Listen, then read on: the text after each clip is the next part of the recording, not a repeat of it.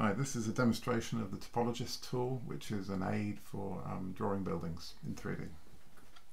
So I'm going to start by drawing the plan of the building. So let's add a plane. Let's scale it up to a bit smaller than that.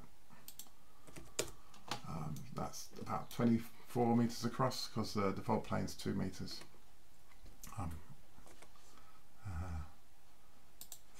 Let's just apply that scale, because I should have done that at the, in edit mode for the nodes. So the basic tool for moving nodes around in Blender is the grab tool, which is G on the keyboard, but the grab tool works in 3D unless you click on the middle mouse button, or if you use the shift. If you're going to grab and you press Shift Z, then all the motion is within the XY plane. So as you can see, I've edited that plane, but I haven't messed it up. So I'm going to use the knife tool to turn this into a house plan or a building plan. So let's maybe draw a curve along here, say. Let's draw a room there. Draw another room here. The funny shaped rooms.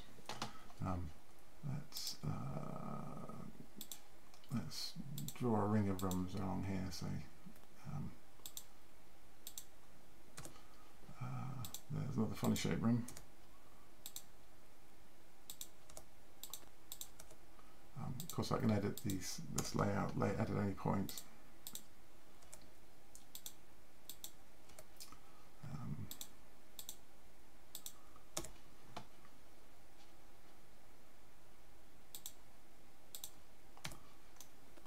Right, okay, so let's go back to the grab mode. Oops. So let's pick some nodes and try and tidy this up because it's a bit of a mess really. So so Shift Z restrains the motion like so. Shift Z, oops, grab, Shift Z. That was a bit weird. If I press G and then G again, then the motion is restrained to one of the existing lines. So anyway, enough of that. So let's go into here. Let's delete some of these faces. We'll make this a courtyard house. So or a building. So here's the basic plan. Now what I wanted to do is I want to extrude this and create some 3D cells. Now if I use the default extrude tool, that's fine. It moves everything up and down. But if you notice on the inside, it hasn't drawn any walls. But I need the walls, so I'm going to undo that. There's another tool. So extrude individual faces. That does what I want. It creates walls, but it doesn't leave the floors in place. So let's undo that. So I'm going to do Control C, Control V. Not even that. That's not even working. So Shift D duplicates. So I have to move that to, and it also moves it. So I'm going to reset the move and put it back where it was. And now I can extrude individual faces, move that up, yeah, minus 3.6, so it's 3.6 meter floor to floor. So let's do that again. Let's create a multi-story building. So so if I Shift D again, duplicate those, reset the movement. Somebody will probably tell me there's a better way of doing this.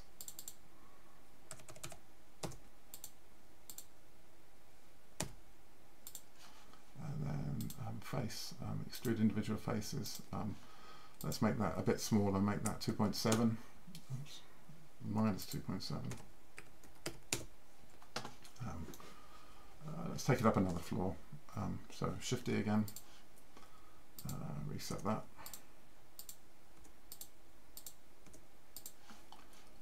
face, extrude individual faces. Of course, I don't have to. This building doesn't have to be same floor plan on every level. So so let's make these two bits here a bit taller. So so again, Shift D.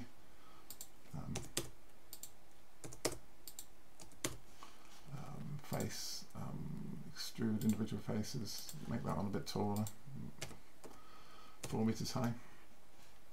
So here we're starting to have a building. You can mess around with it a bit. We can let's get rid of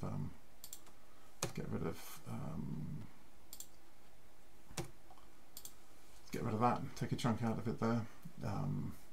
Let's make one of these. Say that. Make that a double height space. Let's hide that face there. You can delete some faces in here.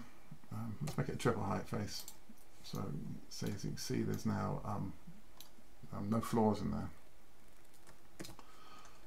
So now this model is a bit of a mess because of the way I've been extruding faces and copying and pasting. There are lots and lots and lots of duplicate nodes. So so I have to select it and I have to clean up the mesh.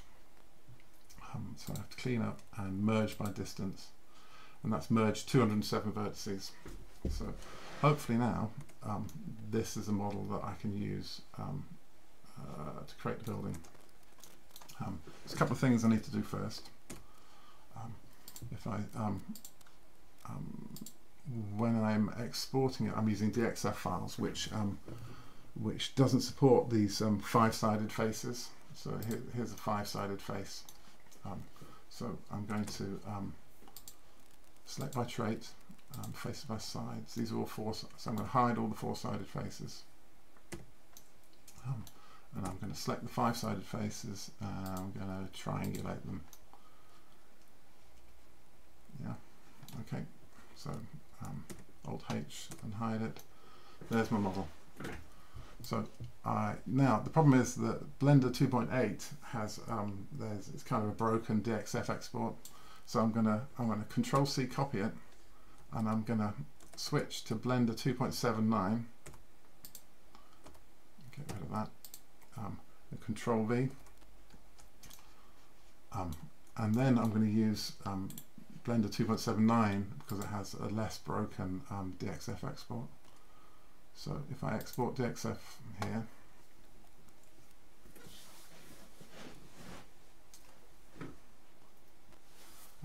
now the most important thing is I have to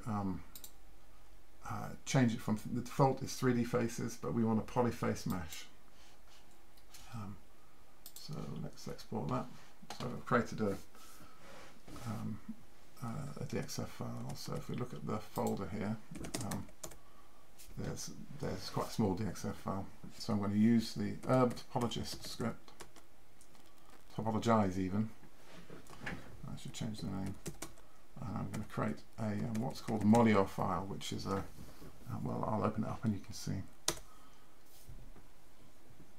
So it's found 120 nodes, it's found 33 cells, it's found 5 stories. Now if we look at this Molio file, it's just a big YAML file with a list of all the walls and the ceilings and so on. So now the next tool I'm going to use is called Molio, which will convert that YAML file into an IFC file. Convert the Molio file into an IFC file.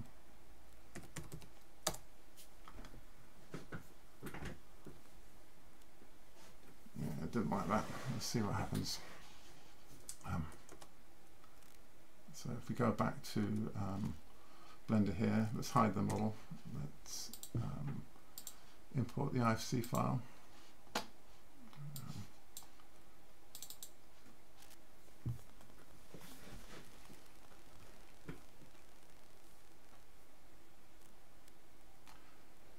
There we go. So there was an error there, but it didn't seem to have been too much of a problem.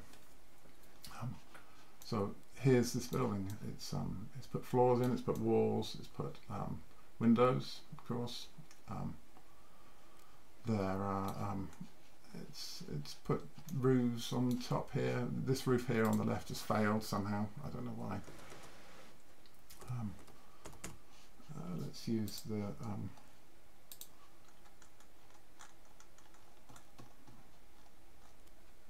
is it? There we go. So let's add a section cut here.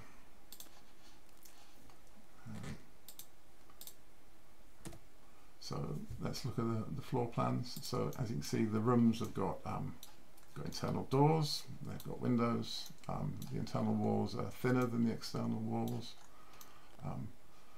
the walls line up. So let's have a look. There's the first floor, there's the second floor, and there's the third floor. Let's rotate this section line so you can see the section through the building.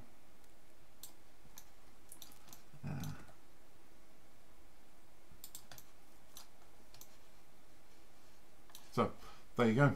That's it. I won't bother editing the model, but you obviously can go back to the we haven't lost the actual geometry here in the first place. So so if we edit that and re-export it and then re-import the IFC file, then we can play with the design of the building and go back and forth, backwards and forwards. That's it. See you next time.